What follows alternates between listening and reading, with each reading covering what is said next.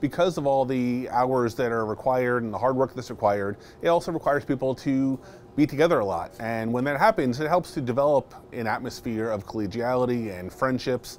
We'll go for lunch periodically together as a group to kind of take a break. It's also fun when we're traveling to professional conferences. We're doing this as a close-knit group. And I think there are other things that go on in the lab that tend to keep things a little bit more lighthearted. People have organized together to kind of create a more lighthearted spirit by tie-dyeing their lab coats together. And I think that helps to develop more of an atmosphere. And I think we tend to like to joke around and maybe occasionally play some pranks on each other too.